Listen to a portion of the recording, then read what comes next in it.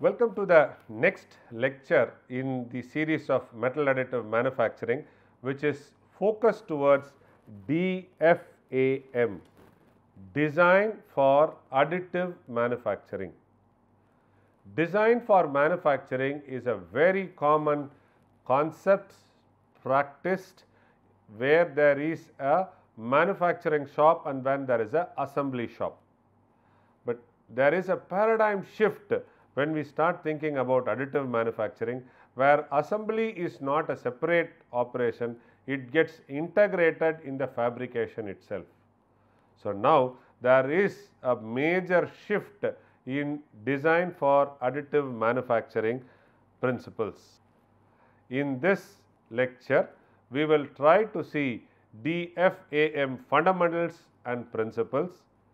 Followed by it, we will try to see design for additive manufacturing design making and application fields, then design for additive manufacturing techniques and steps, design for additive manufacturing case study with examples, then design optimization, material selection and consideration in DFAM.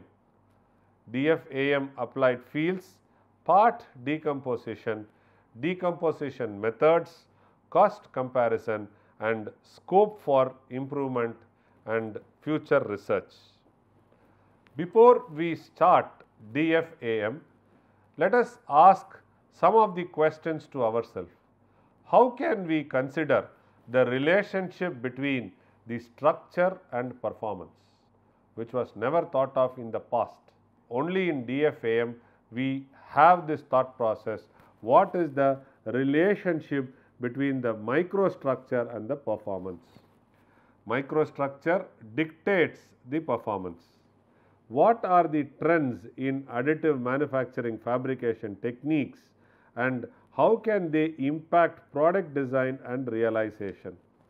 Trends in additive, though additive manufacturing we say that everything can be done, but if we start looking at micro features you want, anything less than 50 microns or anything less than 100 microns you want, then it is very difficult. There is a trend change in additive manufacturing techniques for such fine feature making.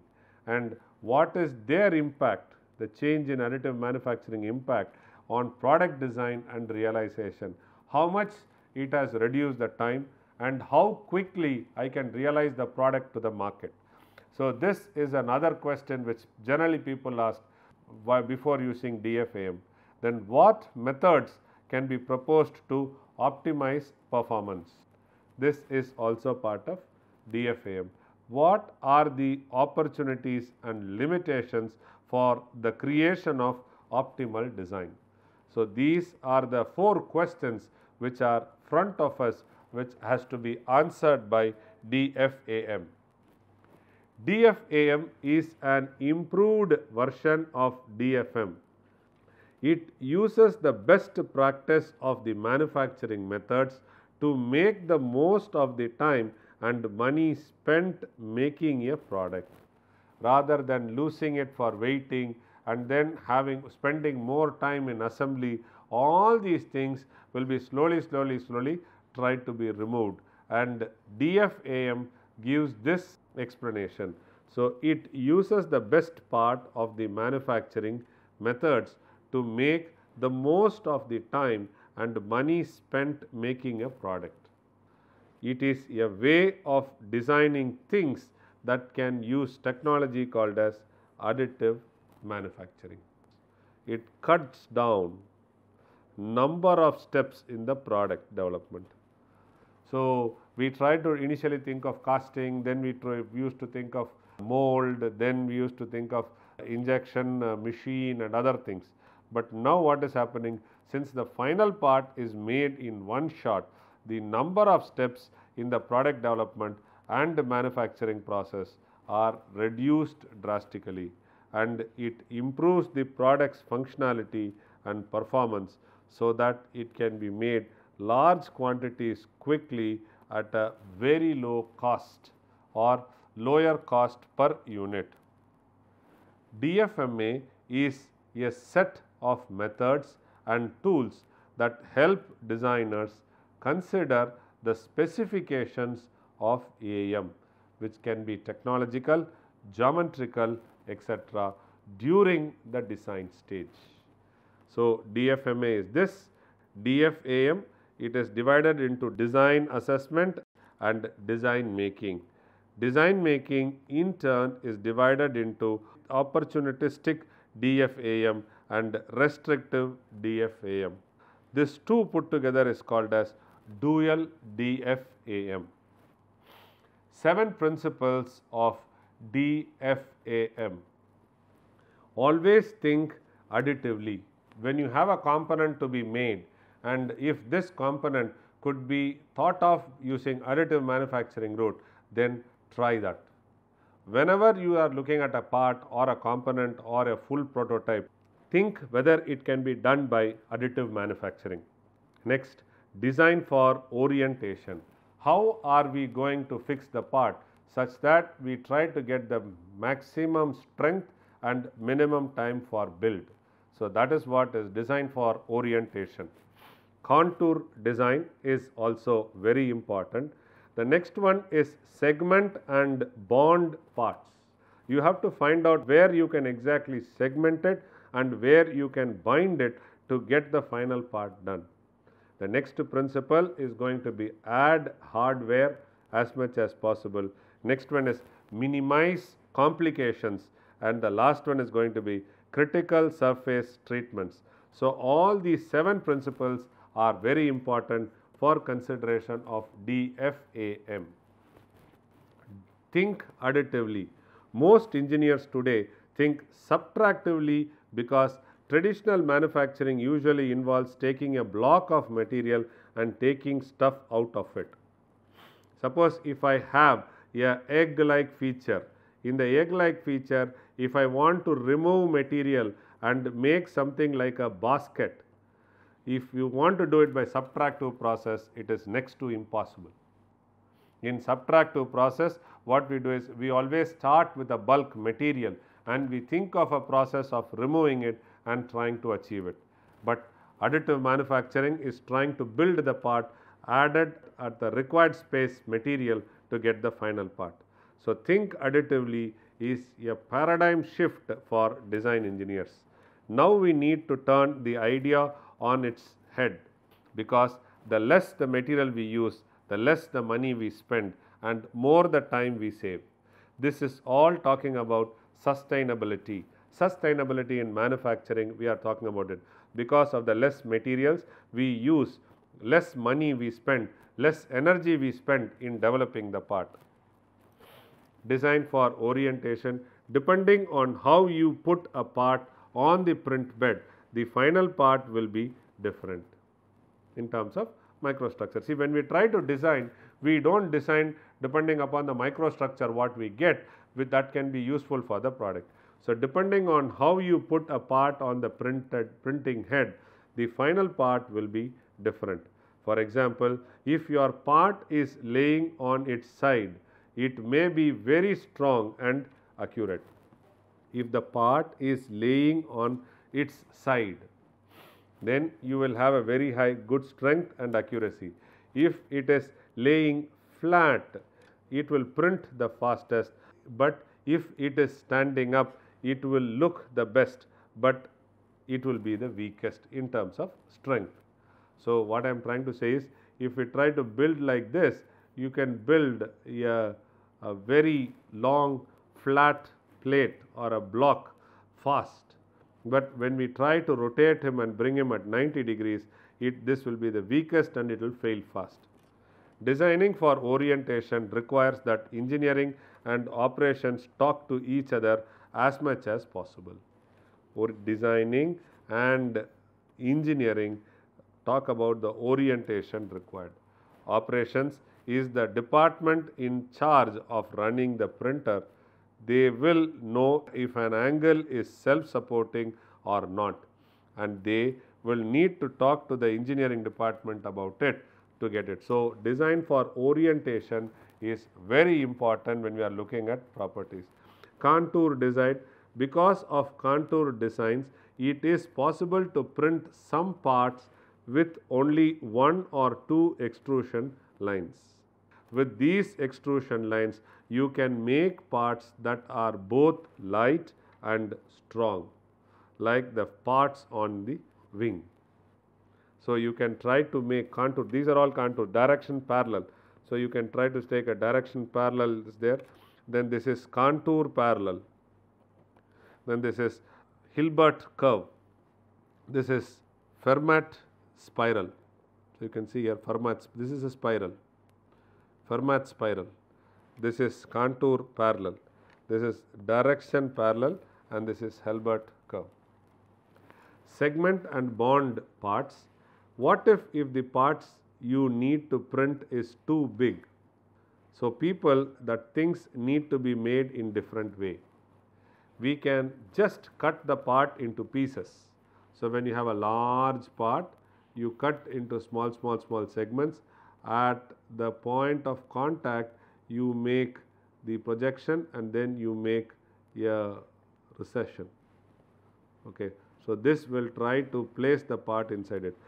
We can just cut the part into pieces that will fit in the printer and glue them together. Using double tail joint is one thing you can do. So, double tail is this.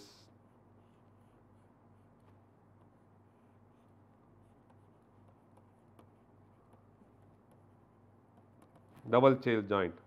Using double tail joint is one thing you can do. You can do this with the help of different programs, and double tail joints will make sure that you cut and join are as strong as possible. So, nowadays when we are talking about intelligent machines, when you have a large part, it will try to section at some parts and it will try to also suggest us what is the joint you have to use such that the final application can be met. There are times when parts that do not fit in the printer all at once need to be split. But if a few pieces of the part were taken apart and printed separately, a lot of time and money can be saved. So, they are trying to talk about make it modular. Add hardware, you can add a lot of different kinds of hardware. For example, if you have problems with parts getting too hot or too rough, you can add brushing to the spot that aren't making good contact. It is recommended that you don't print them if you want to do threading. Don't print them if you want to do threading, because there are better ways to do it. One way is to use heated insert or helical coil, which will let you add metal threads to your 3D printer part and make it fast longer. So, here one way of using a heated insert or a helical coil, which will let you add metal threads to your 3D printed part. If you want to put magnets, rods or other parts into a part, there are always quick ways to add some locating features, so you can quickly snap and glue them at place. Minimize complications. Wherever best possible, try to make the geometry as simple as possible. The idea is a kind of strange because it goes against the original idea that less stuff we have, the better. Support materials makes the printing process take a lot longer because every layer of the model needs to switch from model to support.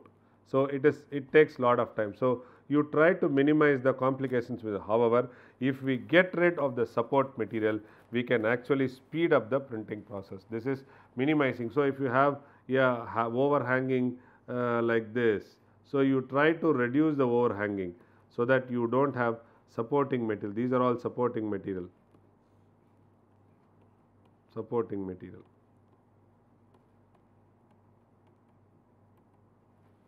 Okay. If we get rid of the support material, we can actually speed up the printing process by a lot. So, critical surface treatment. When you print with FDM technologies, most printers will by default print one or two edges around a hole and then sort of raster fill the other area. Whenever you have a critical default print, one or two edges around the hole and then sort of raster fill the other area. If you are going to ream the hole, it's good idea to give it some extra curve so there is more solid material, because it is going to raster fill it. Wherever it is, you will have a hole, no? It will be raster filling it. So that's what we are saying. If you are going to ream the hole, it's a good idea to give extra curve so there is more solid material.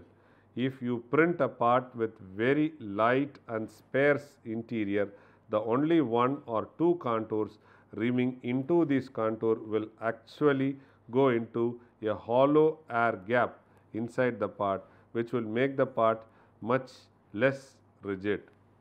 These ideas, whatever we have seen, 7 principles, are very helpful in different ways in different fields. Opportunistic DFAM. Opportunistic DFAM method are useful to help designers explore the geometric and or material complexity offered by additive manufacturing. The goal is to propose new shapes or new concepts with a creative approach based on the following premises. In AM, there is no limit on feasible shapes and on material distribution. This is called as opportunistic DFAM. So, you have no limitation in size, shape and on material. When we try to talk about restrictive DFAM method aims to consider the limits of AM, such as usable material and their properties, the performance and the characteristics of AM machine or product manufacturability. So, this is restricted DFAM. They seek convergence between the nominal geometric model corresponding to an ideal representation of intermediate representation IR, one without defects, and the skin model including the expected or predicted geometric variation due to the manufacturing process, and thus corresponding to a realistic representation of IR. The application fields for DFAM are lightweight structures. Both in aerospace and in automobile sector it can be used. Then part consolidation, parts unification of producing a number of parts into one part. Part consolidation is a field where DFAM can be used. Design that enables different properties from the material of one component is also possible. Designing that enables different properties from the material of one component is possible. Designing functionally graded material and metal matrix composite material. So, we will see this in detail in the next coming lectures. Medical specialized design. So, all these areas are areas where DFAM is used for various applications. When we talk about DFAM techniques, there are several things which are coming up today. The first thing is multi-material design that realizes numerous properties and special functions by printing ingredients with different properties at the same time is possible.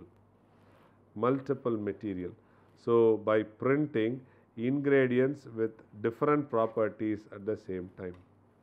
Next one is phase optimization design that calculates the optimal placement of material with a computer by considering design purposes and constraints is phase optimization. Here what we do, we calculates the optimal placement of materials. Next is integrating structures, designing the realized efficient structure and improves the performance by reducing joint parts and merging them all into one. The grid structure that realizes the ultra lightweight parts while maintaining rigidity through the grid structure composed of repetition of a unit cell. So, for example, we have this, we have unit cell repetition. and this can be used for structural load bearing capacity also. So, what are the DFAM steps which are involved?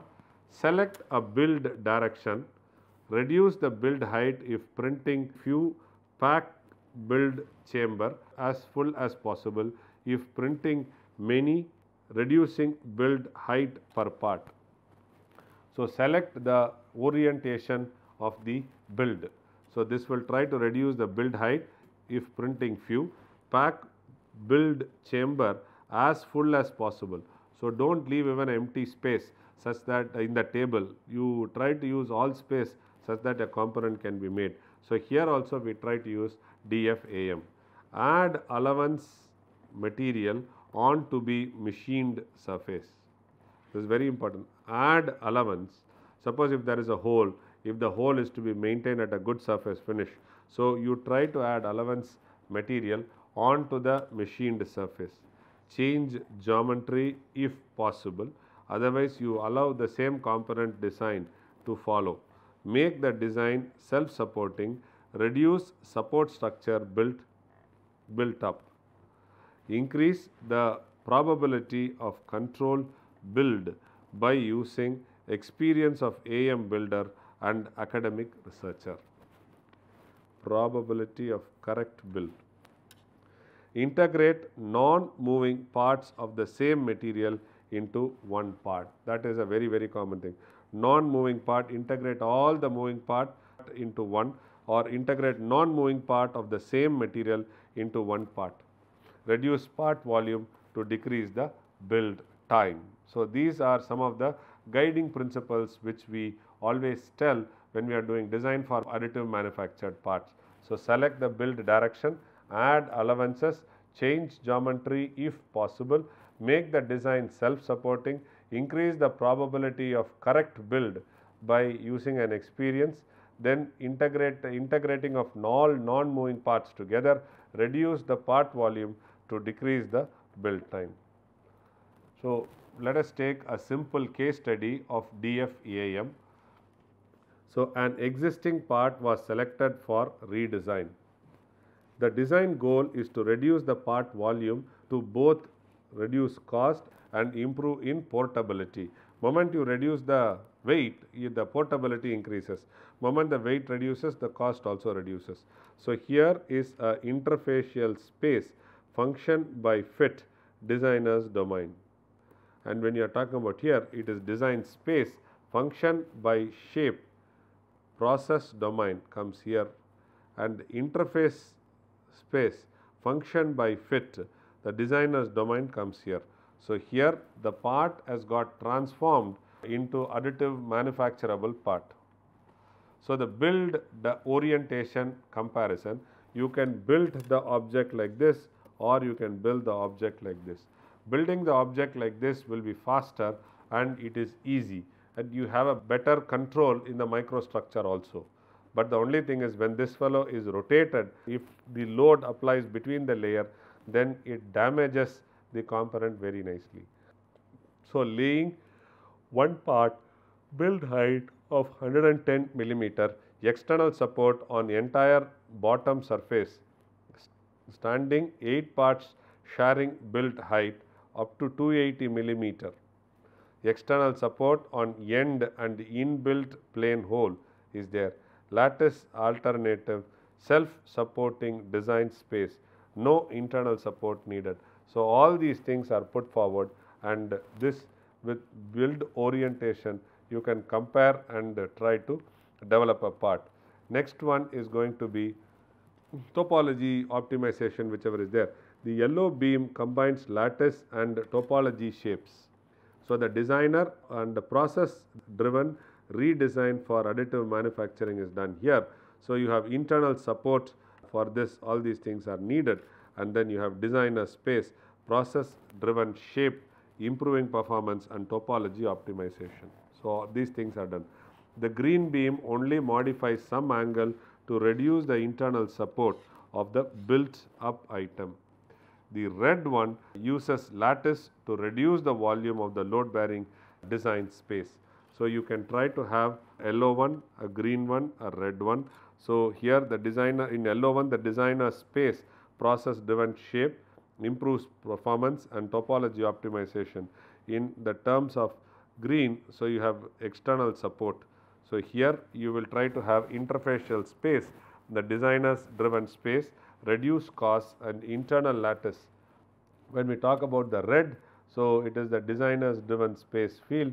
So the designer driven shape, self-supporting lattice to reduce the internal support, eliminate. Impact on product innovation with respect to this DFAM. So you will have a CAD model which is always needed.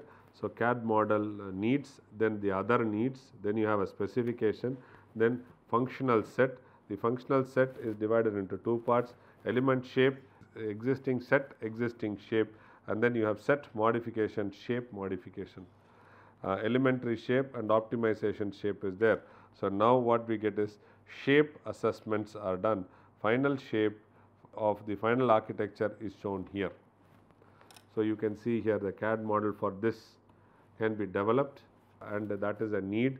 So that is added into the specification, which moves to the functional test.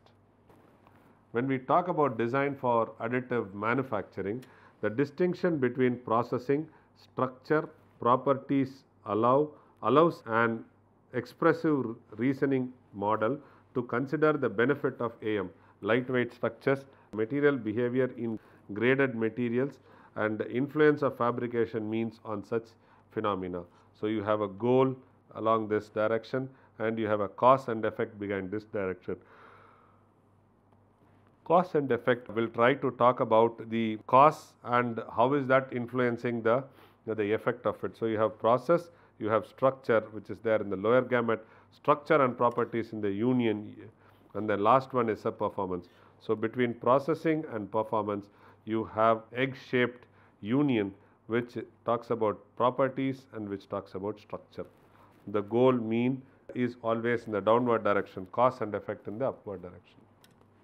DFAM predominantly focus on these 5 things. One is part consolidation, weight reduction, functional customization, personalization, and aesthetics. So there are other things, but these 5 are playing a major role in DFAM. Part consolidation, weight reduction. DFAM simulation softwares are many. I have just named few, which is Inspire, ANSYS Suite, 3D Matic, HyperWorks, and SimSolid. So these are the most common DFAM simulation softwares which are available today. When we talk about design optimization, we start and then we try to have define the functional surface FS, then the functional volume FV. So here what we do is we talk about product function description. Next it goes to material selection. Then we try to determine optimization objectives. Then we will try to look for structural optimization. Then redefine design. Then check function requirements. And the last one is output design result. And then you have an end. So the functional surface and functional volume is very important. Then at the determine the optimization objective, you have feedback from the environmental evaluation model is there. So manufacturing selection, material selection, it is always a constraint, and then you can do.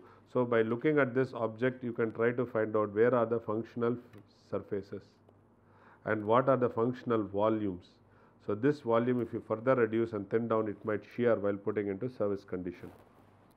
So material selection strategy, all materials are there. So from there we first try to do a translation. So translation means express as function, constraints, objective and free variables.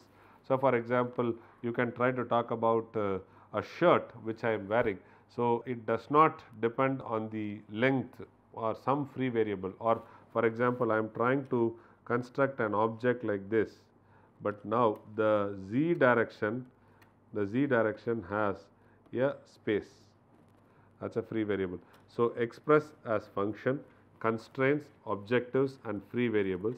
Next is screen using constraints, eliminate materials that cannot do the job or cannot be fabricated. So, that is screen using constraints. Then what you do is you rank the function using the objectives what is laid to you. Find screened material, do the job best with lowest environmental impact. So, seek supporting information, research the family history of top ranked candidates, and then you start building it. So, you will have translational, then screen using constraints, rank using objectives, support seeking information. So, all these things are done, and finally you try to choose a material which is used for the real time application.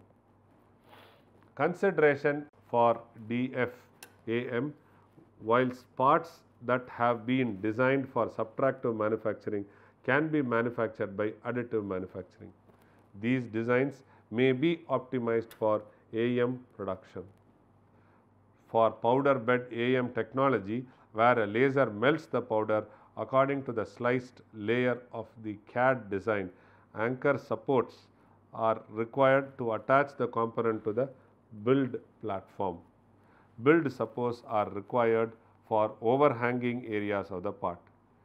The AM process produces a near net shaped part whose surface finish is rough than the machined finish. So, whose part finish is rough than the machined finish. So, this we should understand and we should take it with a word of caution. AM process produces a near net shaped part whose surface finish is rougher than the machined finish.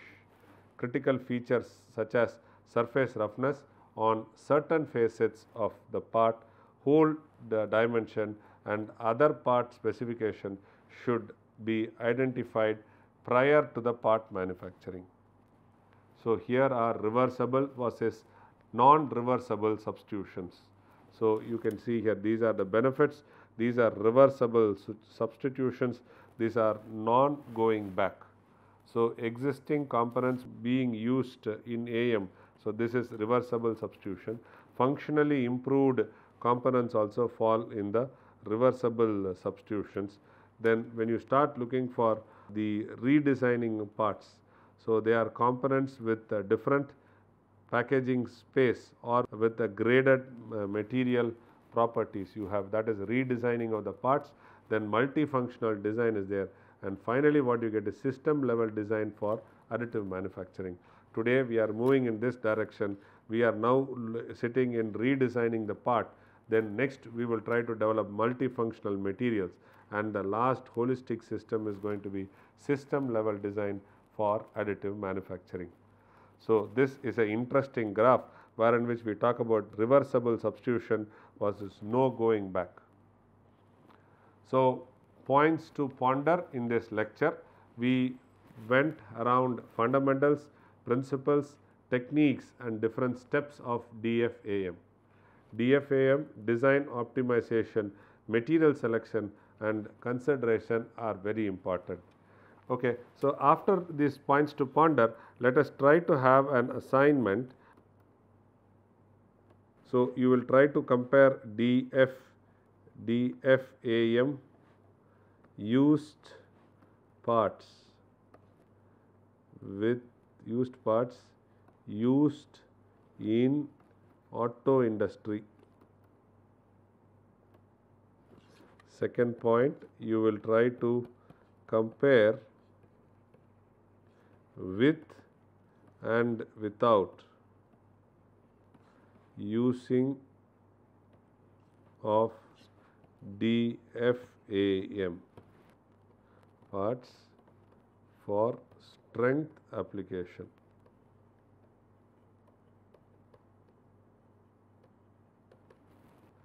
Thank you very much.